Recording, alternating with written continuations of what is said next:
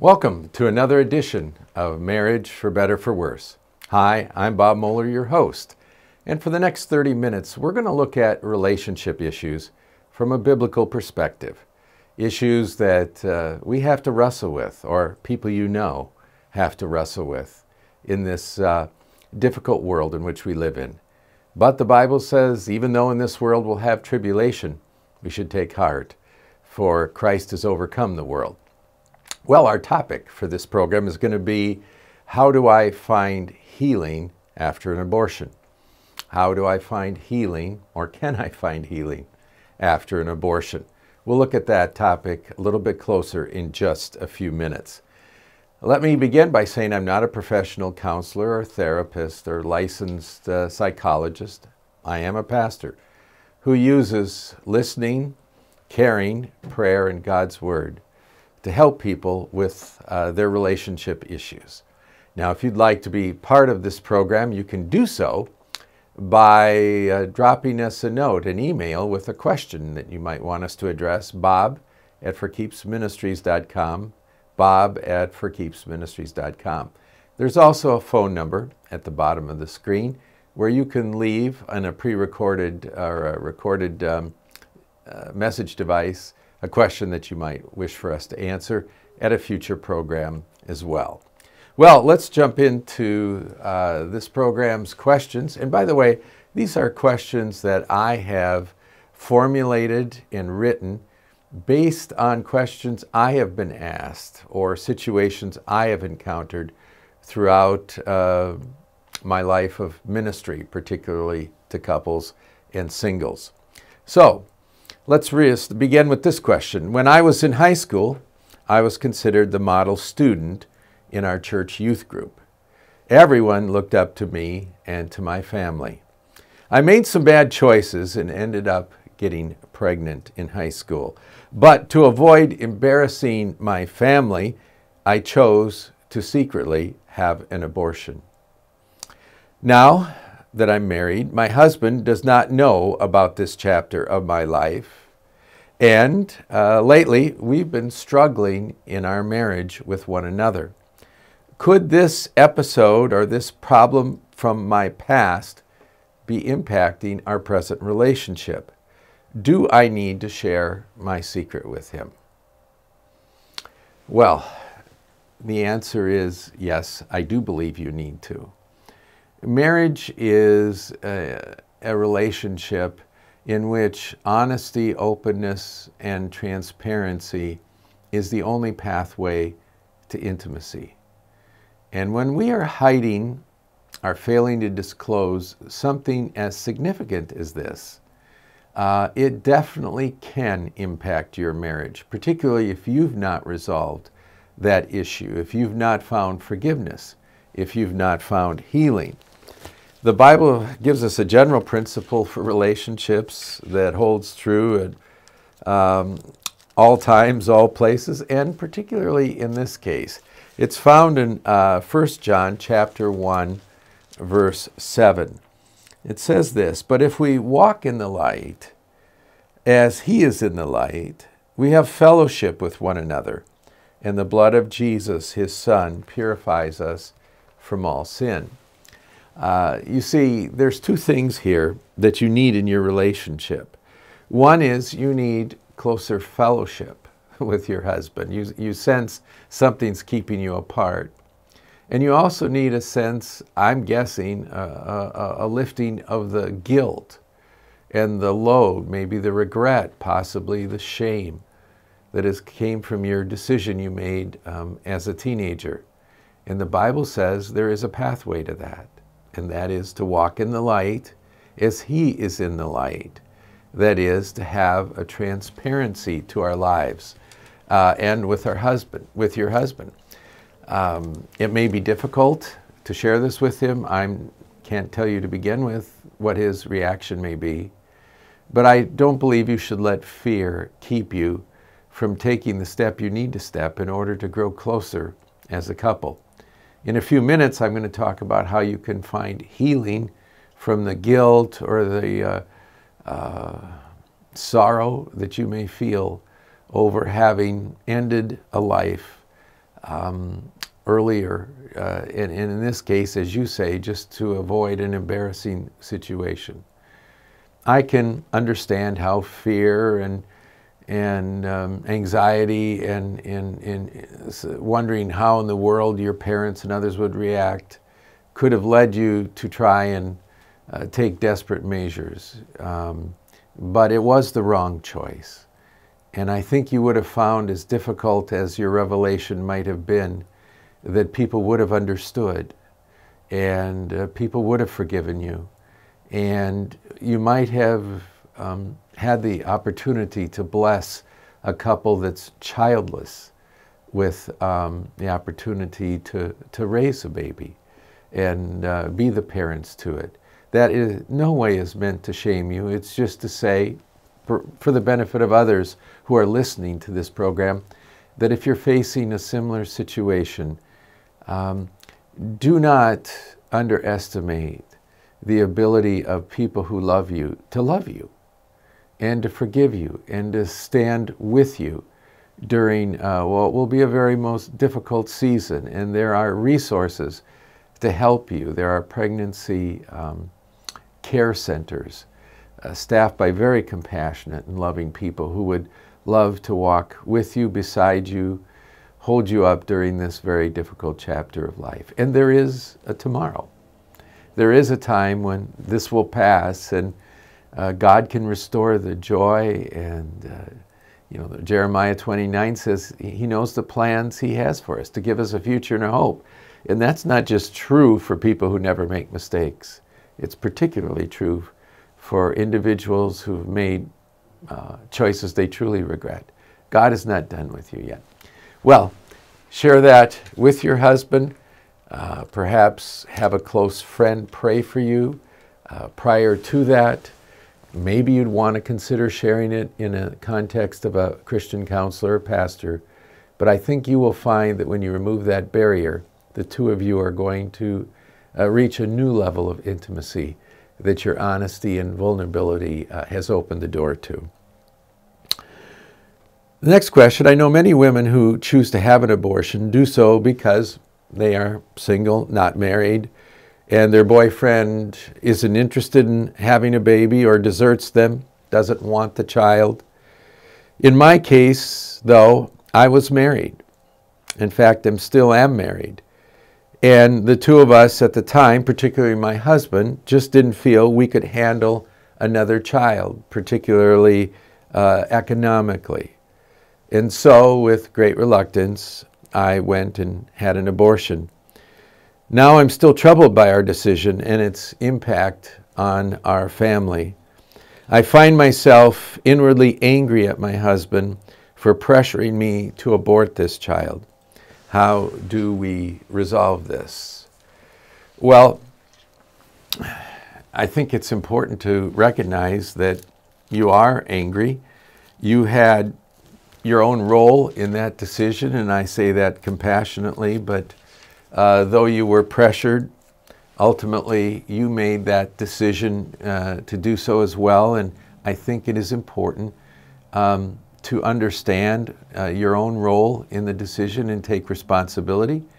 But let's assume you really didn't want to do this and you were under great duress and great pressure and finally gave in because your husband wore you down or you feared its impact on your marriage.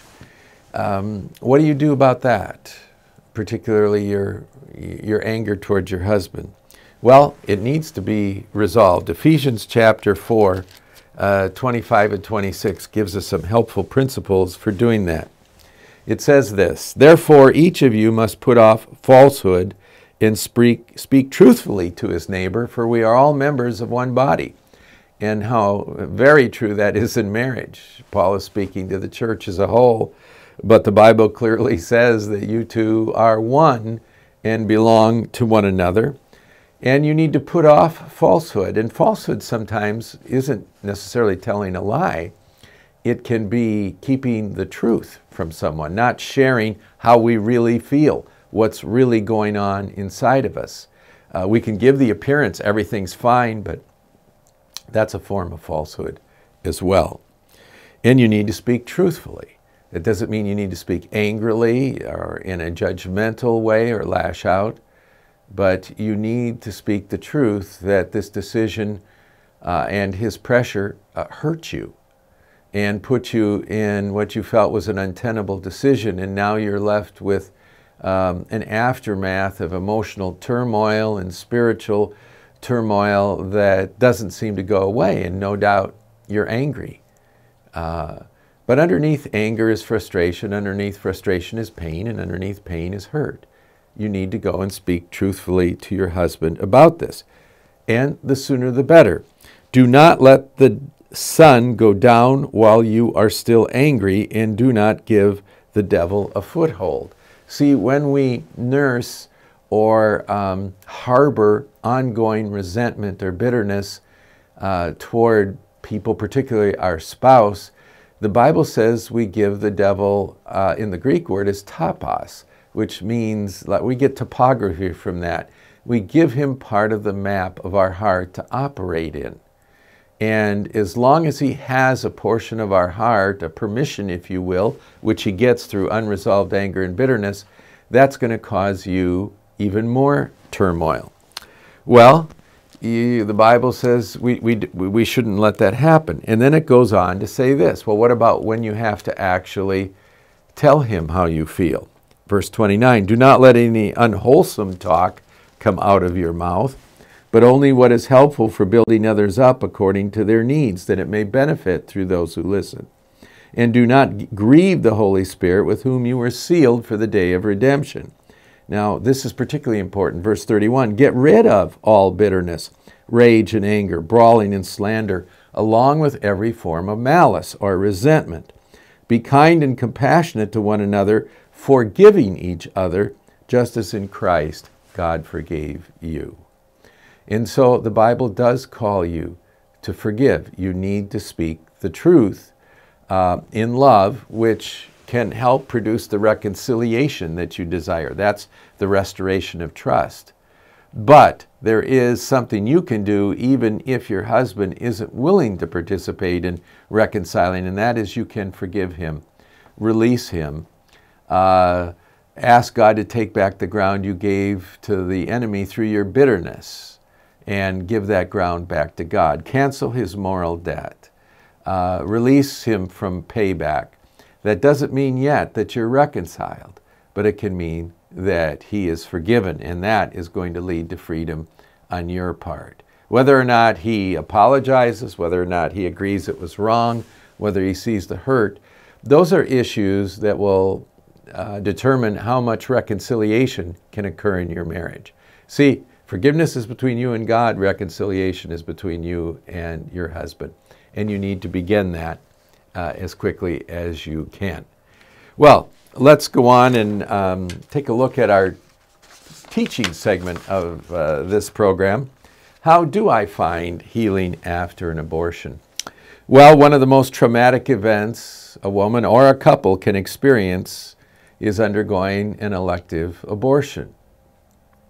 Now, sometimes we think that it's only the woman who suffers emotionally and otherwise in the years to come, but I've sat with far too many men who have wept bitter tears over the pressure they put on or the participation they had in their girlfriend's abortion or in their wife's abortion. Believe me, it scars men just as much as it does women, though they sometimes may be more adept at hiding those scars.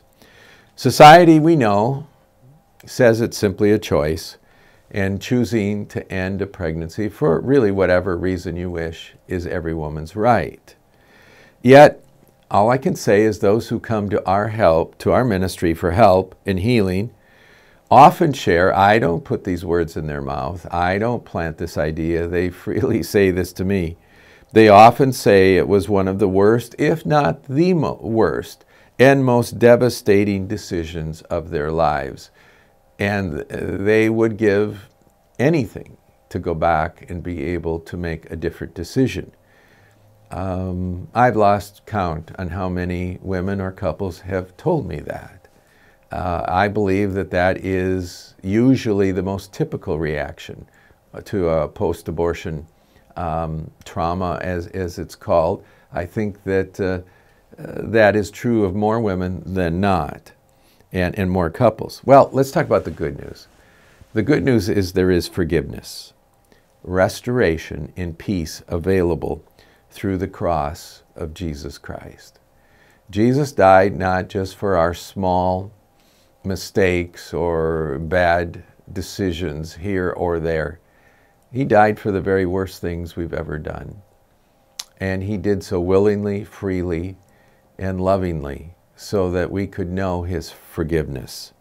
Jesus has paid our sin debt, and no more payment on your part is required in order to be forgiven, nor to be set free from your past regrets. No more payment is needed. When Jesus cried out on the cross, "It is finished," it literally meant it is paid. Jesus said, everything that we've done wrong, all the moral debts that we've incurred have been paid for. Abortion is the taking of an innocent life. And in that sense, though, and I want to be understood carefully about this, we've all participated in that same sin. You go, well, wait a minute, Pastor. I've never had an abortion nor encouraged someone. You can't say I've participated in that sin. Well, not in the sense that we're speaking about it in terms of having an abortion. But think about this. It was my sin and it was your sin that took the life of the innocent Lamb of God. It was my sin and your sin that took an innocent life. And in that sense, we've all participated in that same sin, haven't we? Jesus, we sent him to die a brutal death on the cross for our sins. And so there is a sense in which we've all participated in that same transgression. If you are carrying the guilt of an abortion, I want you to turn to Jesus. I want you to confess your sin. I want you to receive his forgiveness and then renounce its hold on your heart. The cleansing power of the blood of Christ can and will set you free, even this very moment, if you're willing to call upon him. Confess your sin, ask him to forgive it, tell him that you believe that the cross has paid your debt, and you can know that you are forgiven. You can then hold in your heart, and this is not mere sentimentality. I believe this to be true with all of my heart. You can hold in your heart that you will one day meet your unborn child in the magnificent splendor, unspeakable joy, and reconciling love of heaven. You may have thought, I've lost this child. I lost the chance to know a son or daughter, and I never will. Well, not if you trust Christ as your Savior and Lord. That child is waiting for you in heaven. And as I said, there'll be magnificent splendor, there'll be unspeakable joy, there'll be reconciling love. And all will be made well, and all will be made right. For now, rest in the knowledge that your child is in the arms of Jesus, and Jesus is waiting to introduce you to one another, to enjoy an intimate friendship and relationship for all eternity. Revelation 21:4-5 says this, he will wipe away every tear from their eyes. He's speaking of heaven. There will be no more death or mourning or crying or pain, for the old order of things has passed away. He who was seated on the throne said, I am making everything new. And that includes making new our relationship with the child or children that we never met on this earth. What a wonderful thought. What a wonderful thing to look forward to. Well, let's look on to some other questions here, can we? My wife and I experienced 2 miscarriages when we were young in our marriage. We now have 5 children. I have several questions I would like help with. Does the Bible say we will someday meet our miscarried children in heaven? Will they recognize us? Will they be children or will they be adults? Why didn't God let us raise these children like the others that were born to us? Well, there's more questions there than I can answer, particularly in the time left. But let's turn to a very intriguing passage that I think can answer a number of your questions in a very, hopefully, satisfying way. 1 Thessalonians chapter 4, Paul is writing about the coming of the Lord Jesus when he returns for us. Some interpret this to be, this passage to be teaching the rapture when we are caught up with Christ. But listen to this. Now, normally it's applied to loved ones we have met and died, our mother or grandmother, brother or sister, whatever. But I want you to think about the possibility that this includes, I believe it does, our miscarried children, children who died in the womb or never were carried to term. Brothers, we do not want you to be ignorant about those who fall asleep. That is a term for dying, for believers falling asleep, or to grieve like men who have no hope. We believe that Jesus died and rose again, so we will believe that God will bring with Jesus those who have fallen asleep in him. A child who dies in the womb is a child who falls asleep in Jesus. And it says he's going to bring with him those who have fallen asleep. According to the Lord's own word, we tell you that we who are still alive, left till the coming of the Lord, will not precede those who have fallen asleep. For the Lord himself will come down from heaven with a loud command, with the voice of the archangel and the trumpet call of God, and the dead in Christ will rise first. I believe that we can say fairly and correctly and in context that that can include our unborn children. After that, we who are still alive and are left will be caught up together with them. Did you see? Who's the them? That's everyone who's fallen asleep in Jesus, to meet the Lord in the air. And so we will be with the Lord forever. Therefore, encourage each other with these words. Well, I'm encouraged right out of my shoes here. Cheryl and I experienced 2 miscarriages early in our marriage. I am looking forward when the Lord returns and I am caught up in the air to meet him. It says he will bring with him those who have fallen asleep in him. And at that moment, I believe I will get an opportunity to meet the children I never got to meet. And it won't be just another parting or another brief passing. Instead, it says we will be with the Lord and each other forever. Well, I hope that that gives you some hope as you consider the losses that you experienced in your life. I guess a similar question. What about those children who are aborted or die prior to earth whose parents are not Christians? Will they go throughout eternity without the benefit of ever knowing their parents? Will that make heaven less than heaven for them? Well, that's a deep question to consider, isn't it? Well, let me turn to Romans chapter 8, verse 15, which I hope can bring some clarity to that question.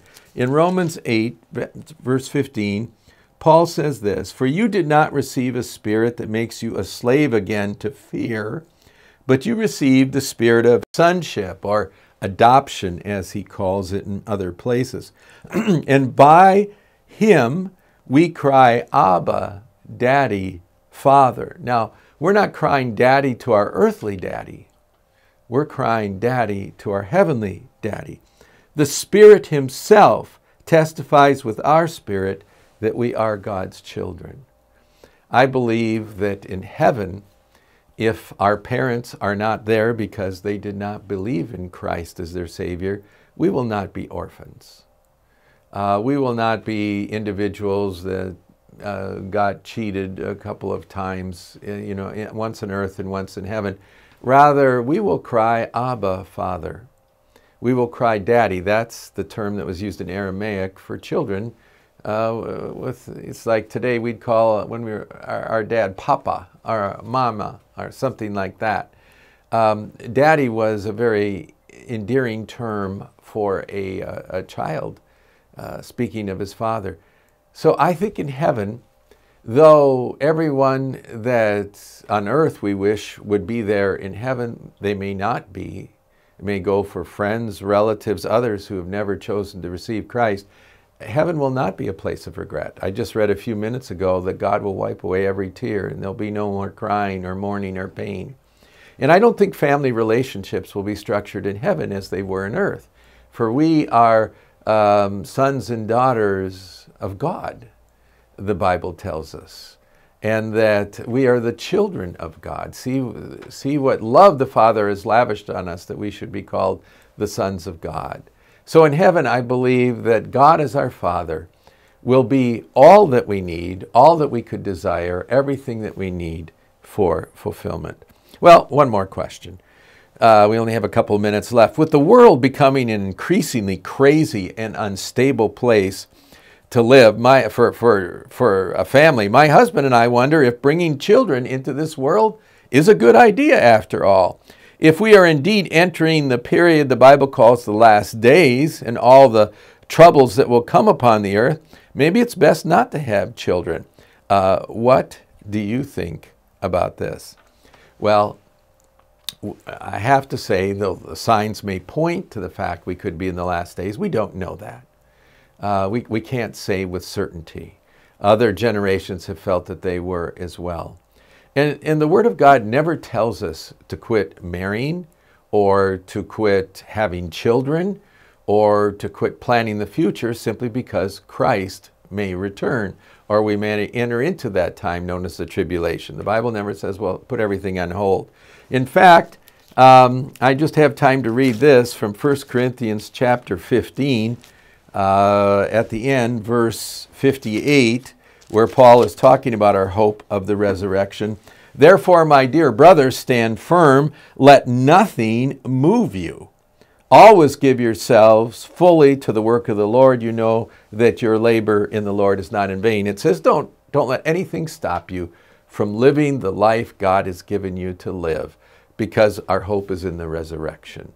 Well, I wish we had more time. It's gone way too quickly. There's more questions to answer, but join us again next week at this time on this same channel as we look at the questions of marriage and singlehood from the perspective of the Scriptures. Again, call us and leave a message on the number at the bottom of the screen. And remember, marriage is for better, for worse, and for keeps.